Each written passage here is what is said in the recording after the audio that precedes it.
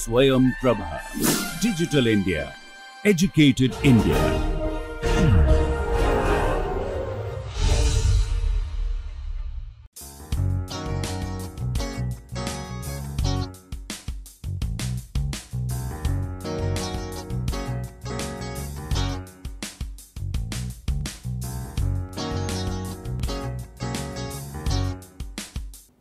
Today we are going to discuss the adiabatic processes.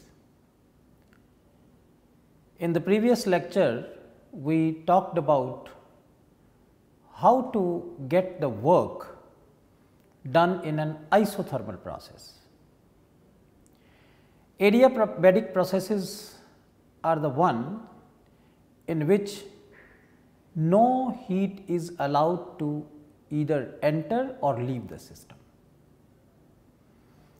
And we will develop several equations and show that when we want to calculate the work done in an adiabatic process, we do not actually need to work through pressure and volume. If it is a pressure volume change, we can actually work through changes in internal energy. The reason is that, let us recall that the change in internal energy delta U is equal to Q plus W, and for an adiabatic process Q is equal to 0, therefore, delta U is equal to W. So, in order to calculate work, if I can simply calculate the change in internal energy, that does the work, that does the job of calculating the work. Let us take a look at the slide. Since in order to calculate the work, we need to calculate the change in internal energy, let us see how we can do it. This is a plot of temperature versus volume, and this is how the temperature will fall when the volume increases. Why the temperature falls when the gas expands under adiabatic conditions, or why the temperature will increase when the gas is compressed under adiabatic conditions? The reason is, if you allow a gas to expand under adiabatic conditions, we are not allowing any heat to either enter or leave the system. Therefore, any work which is done at the cost of internal energy. That means, if the work is done by the system and you are not allowing any heat exchange, and then during expansion the internal energy of the system must decrease, and since the internal energy will not just depend upon the changes in the volume, and since here we are not allowing any heat exchange, therefore, the temperature of the system must fall during expansion, and that is what is seen here in this figure.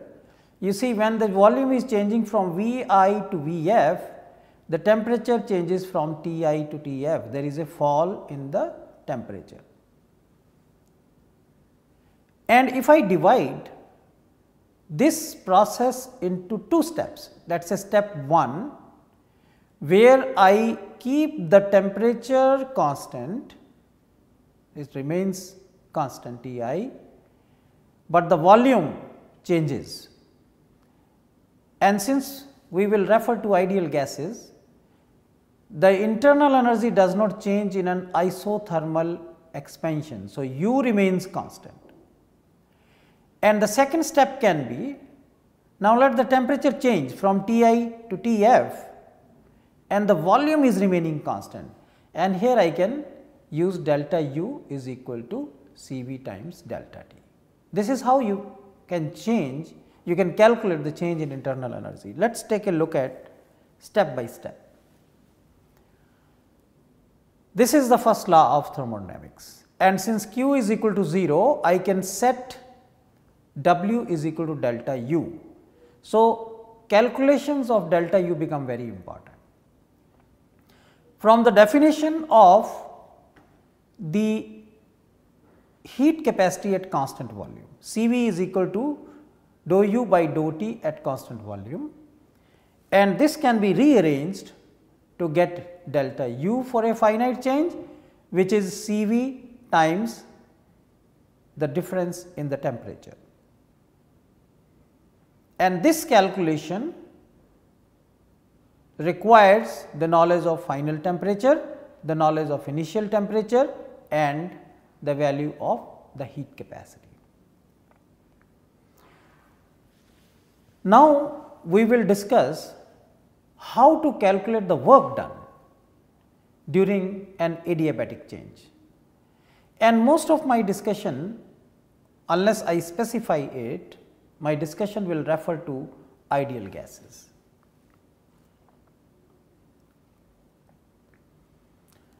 Let us talk about the work of adiabatic expansion, or if I call it as adiabatic pressure volume work.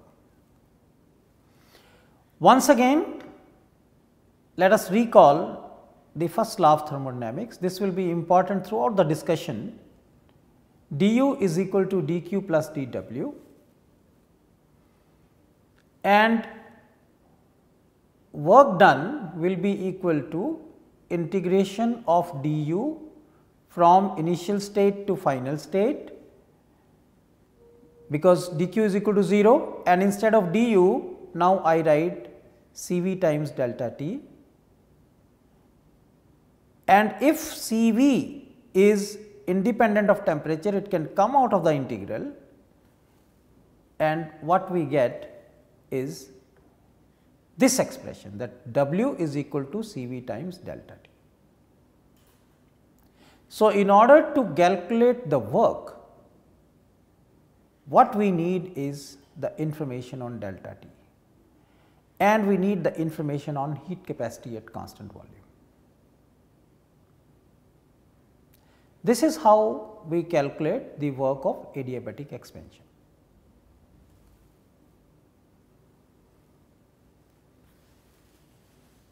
So, the work done during adiabatic expansion of a perfect gas is proportional to the temperature difference between the initial and final state. Remember that this work is being done at the cost of internal energy. Therefore, this W will be same as delta U, and that conclusion we must remember, that in adiabatic changes work is directly equal to changes in internal energy.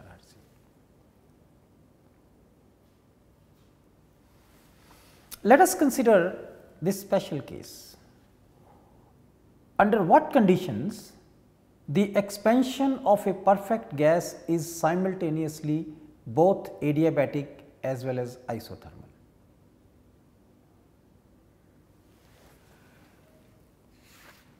Let us try to solve this question. As I said that the mathematical form of the first law of thermodynamics is very important in addressing such problems. du is equal to dq plus dw. Since process is adiabatic, dq is equal to 0, and for a finite change I can write delta u is equal to w. For delta u I can write n times CVM times delta T we just discussed, and W is minus P external times delta V. From this step to this step, what we assumed is that the process is adiabatic.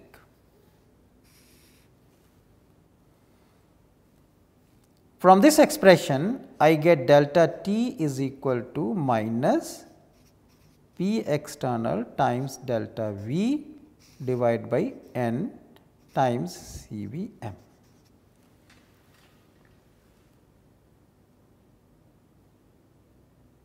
So, if I know the external pressure, changes in volume and the heat capacity, I can calculate the change in temperature.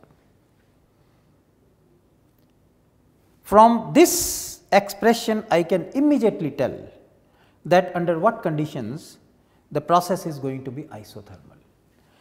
Let us take a look at the slide.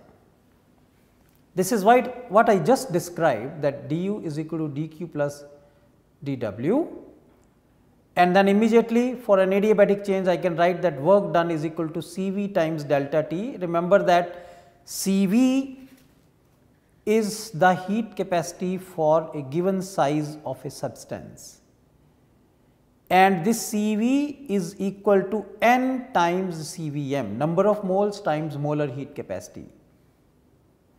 So, there should be no confusion when I write Cv or I write Cvm. That is why when I discussed here, I talked in terms of Cvm.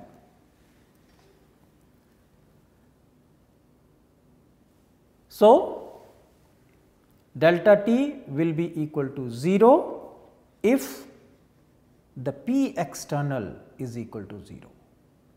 So, here you have the answer that when the gas expands against 0 pressure, what is that 0 pressure means? Expansion in vacuum. So, you have the conditions. We started with an adiabatic process and we found out that if external pressure is equal to 0, then there is no change in temperature.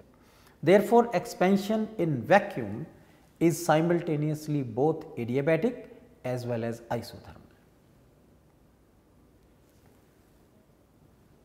Next, let us now talk about the special case of reversible adiabatic pressure volume changes. Remember that when we were talking about isothermal expansion of perfect gases, we showed that the maximum work is available from the system when it is operating under reversible isothermal conditions. And now let us see what happens if we remove that condition of being isothermal and carry out the process under adiabatic conditions. Here we are going to derive two equations, Vf Tf raised to the power c is equal to Vi Ti raised to the power c, where this c is the ratio of heat capacity and Nr. The second equation that we are going to derive is Pv gamma is equal to constant, where gamma is the ratio of heat capacities at constant pressure and constant volume. Very easy derivation. Let us see how to get it. Once again, du is equal to dq plus dw, and adiabatic, since we are talking adiabatic changes, dq is equal to 0. So, I have du is equal to dw, and du is n times Cvm times dt, and dw is equal to minus P dV. I am keeping P because the process is reversible,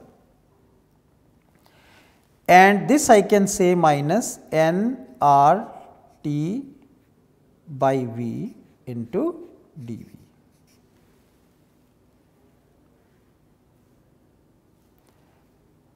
Now, using these two,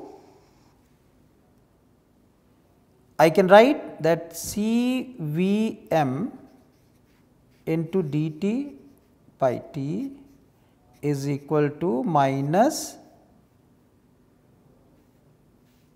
R into dV by V.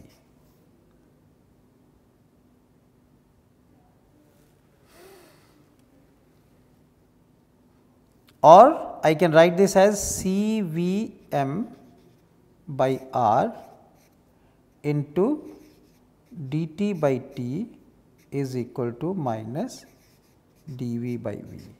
And if I now integrate from Ti to Tf, Vi to Vf,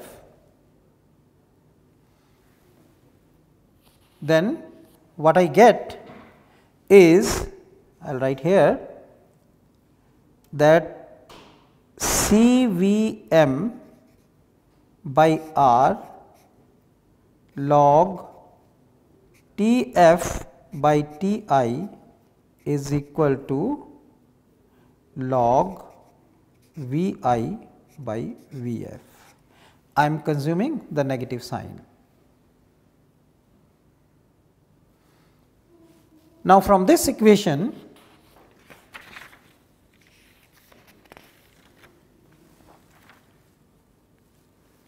the equation that we just derived, that CVM by R is log Tf by Ti is equal to log Vi by Vf.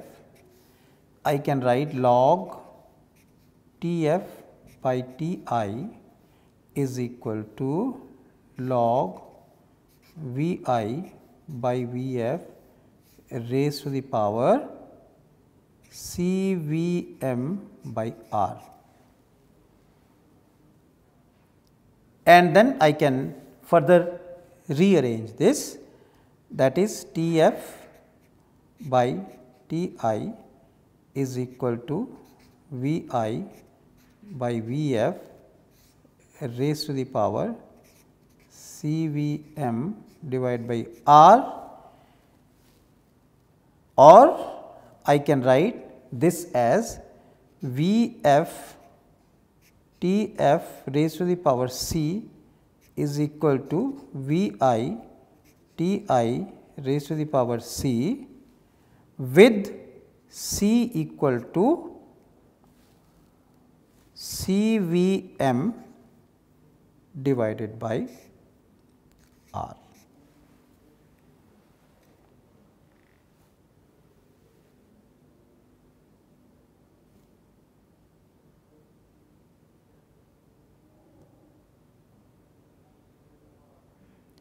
So, now let us look at the second equation, that PV gamma is equal to constant. This is what we need to now derive.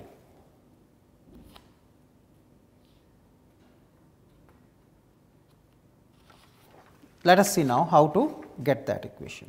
That is very easy. Pf Vf is equal to nRTf, that will anyway be valid, and Pi Vi is equal to nRTi, that will be valid. So, from here I can write Pf Vf Pi Vi is equal to Tf by Ti.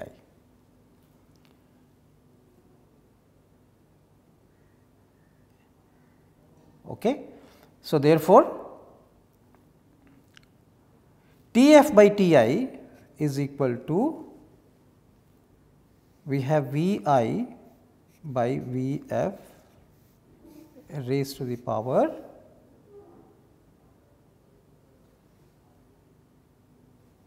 R by CVM.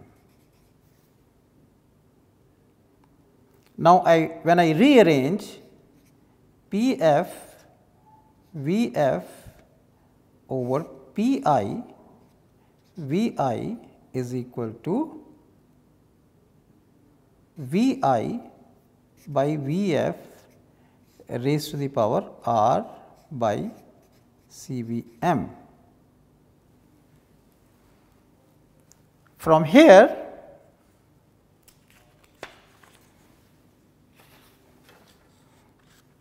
I get P f V f raised to the power 1 plus R by C V m is equal to P I V I raised to the power 1 plus R by C V m.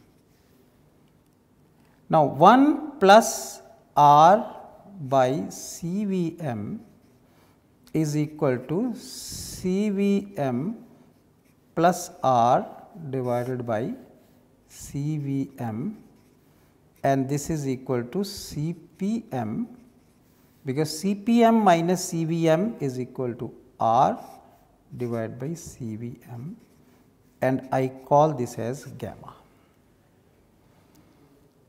So, therefore, my equation now becomes P f V f gamma is equal to P I V I raised to the power gamma.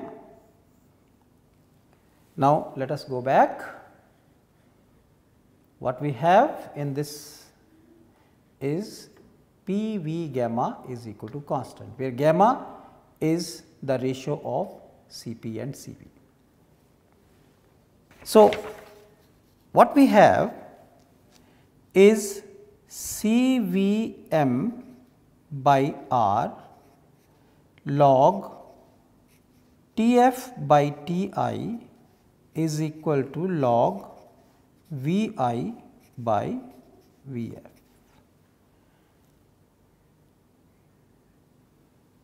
This rearranges to log T f by T I is equal to R by C V m into log V I by V f. This further rearranges to T f by T I is equal to V I by V f raised to the power R by C V m. This I can rearrange now to write in this form, that V I upon V f is equal to T f upon T I raised to the power C V m divided by R, which suggests the equation V f T f raised to the power C is equal to V I T I raised to the power C, and this is the equation that we were planning to derive, with C is equal to C V by N R or C V m by R.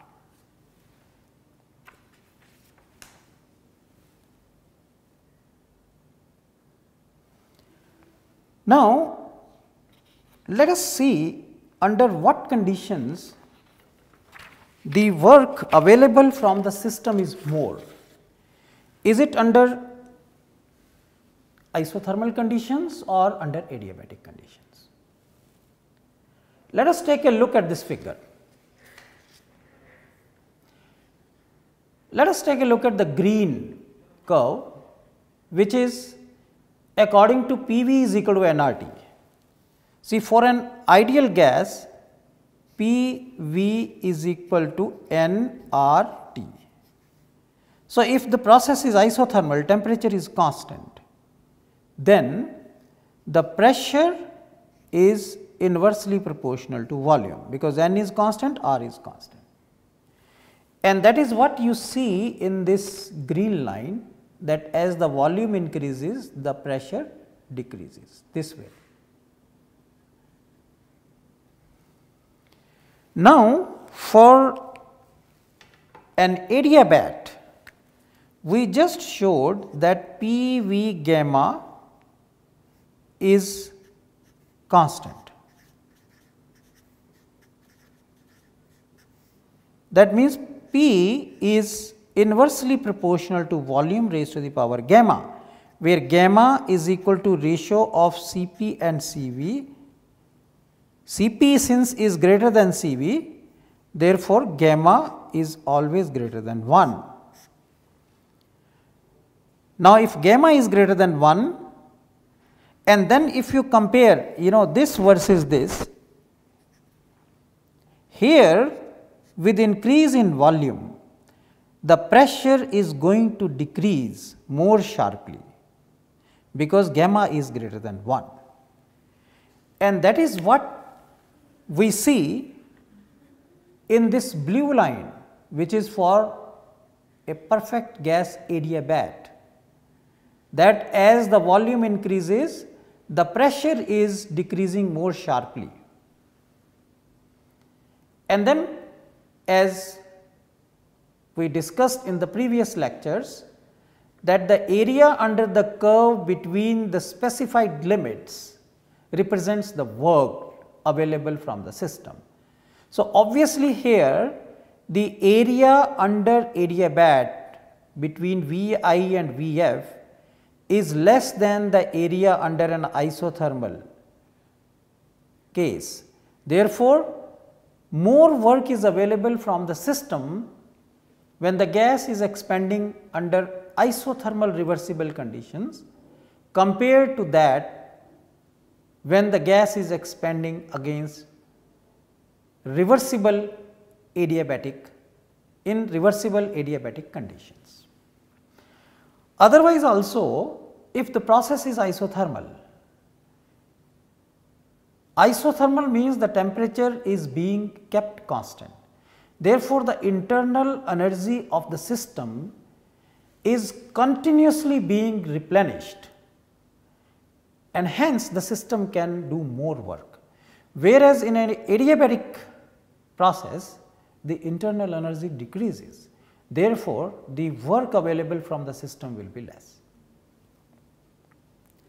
Let us look at one of its application in the form of this question. A sample of 3 mole of a gas at 200 Kelvin and 2 atmosphere is compressed reversibly and adiabatically until the temperature reaches 250 Kelvin. Given that its molar constant volume heat capacity is 27.5 joules per Kelvin per mole, calculate Q, W, delta T, delta U, delta H and the final pressure and volume. So, many quantities need to be calculated.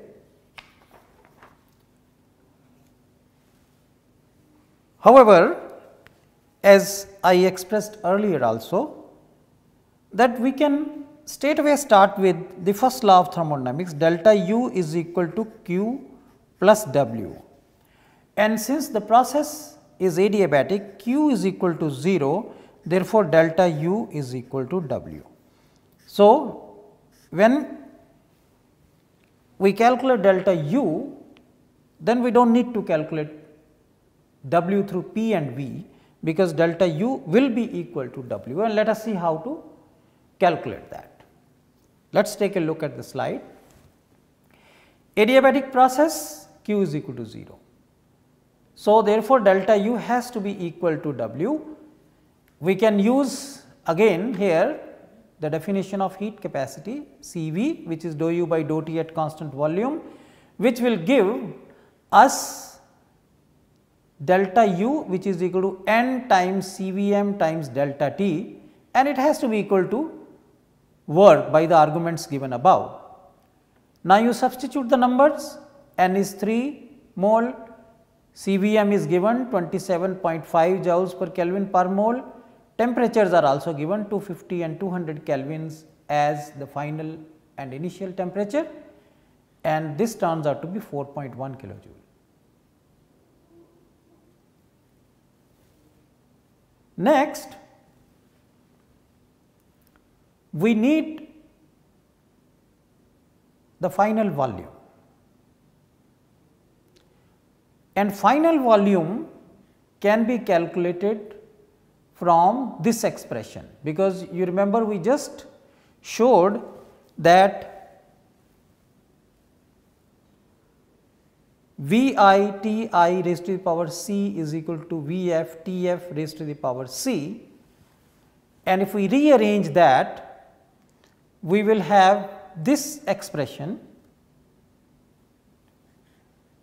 V f is equal to T f by T I raised to the power C m by R into V I. V I can be calculated from N R T I by P I, because this is an ideal gas. And once we substitute all the numbers with a suitable value of R in liter atmosphere per Kelvin per mole, the volume comes out to be 11.8 liter. This is the final volume. Then immediately, if I know the final volume, and since it is an ideal gas, I can calculate P f, which is equal to N R T f by V I. This is 5.2 bar. Now, the only thing that is left over is to calculate the change in enthalpy, and change in enthalpy again we can calculate from this expression, delta H is equal to delta U plus N R delta T, and here we have the value of delta U we have already calculated. We know the value of N R delta T, you substitute the numbers, and here I am converting joules into kilojoules by dividing by 1000, the number comes out to be 5.4 kilojoules. So, the way to solve these type of questions when the process is adiabatic, it is always a good idea to start with the first law of thermodynamics, and then to see how we can use the different definitions to get the answers for the various thermodynamic quantities that have been asked. So, in this lecture we discussed how to calculate the work done in an adiabatic process. We discussed that we actually do not need to work through pressure and volume, we can work through the changes in internal energy, because Q is equal to 0. And then once we know the changes in internal energy, we can get the other thermodynamic quantities. We will discuss more in terms of numerical problems in the future lectures, and if there are any questions or queries, we will discuss those in the help session. Thank you very much.